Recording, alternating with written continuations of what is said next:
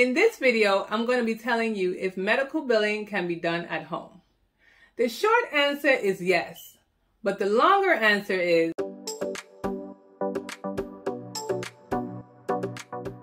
Hi, my name is Tamika and I'm a certified professional biller. When you think about working from home, you probably think that it's the perfect job. Most people do. When I ask them, they say, I just want to be able to work from home. So for medical billing, there are two ways that you can work from home. The first way is through an employer, and the second way is as a contract laborer or having your own business. Both ways you can work part-time or full-time, and you can even combine them where you work for an employer and then you also work as a contract laborer or you have your own business. Here are some questions that you should ask yourself. The first one is, which one do you want to do? Do you want to work for an employer or do you not want to work for an employer? Then you need to figure out if you're disciplined and a self-starter or you need a little bit of instruction and guidance. You also need to ask yourself why I want to work at home in general. What is the why behind working at home? So here are some points when trying to figure out which one you want to do. When working for an employer, you'll probably have to clock in. So even if you're at home and you don't have to physically go to the job site, you're probably still going to have to clock in on the computer somehow, maybe through the cloud, and make sure you put in your time as to when you were working.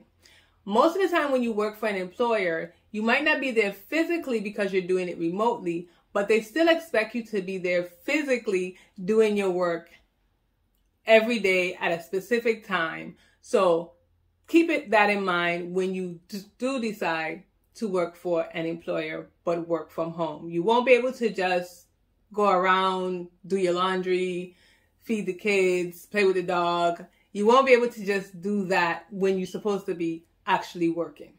You also would probably have a quota. So most jobs, they need to make sure that you're doing what you're supposed to be doing since you're not actually physically in the office. So they will give you a quota to meet. You know, maybe you have to send out a certain amount of claims, deal with a certain amount of denials, patient statements, stuff like that. They need to make sure that you're doing what you're supposed to be doing on the job because obviously they can't walk in and check or look on you like that. So they have to find a way to figure out if you're doing what you're supposed to be doing.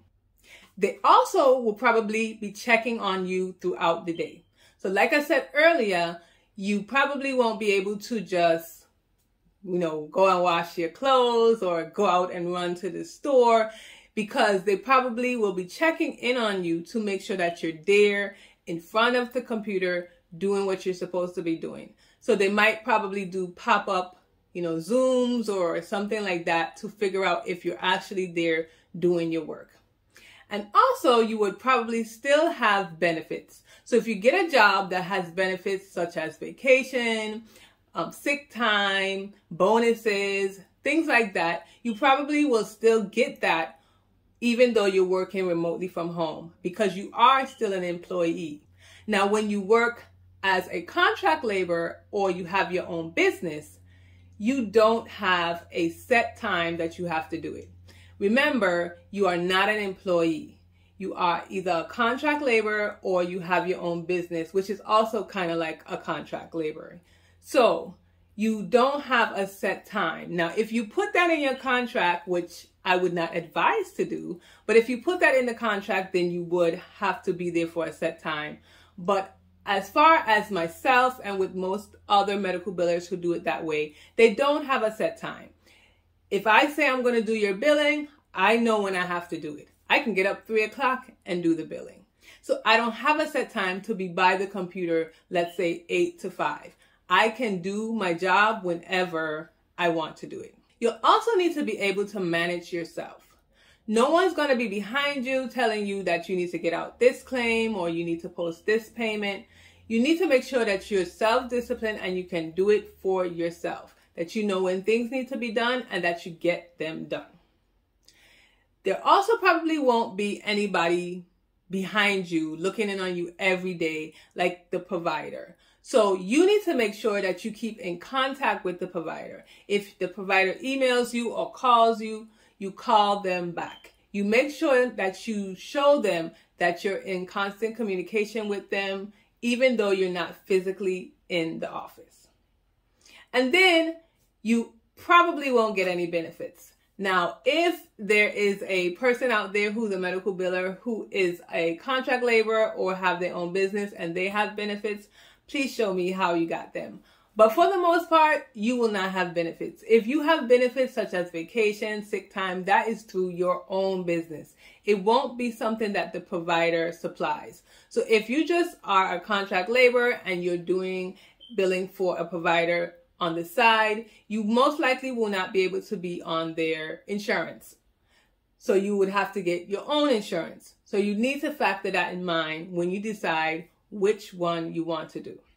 And actually, you can do them both.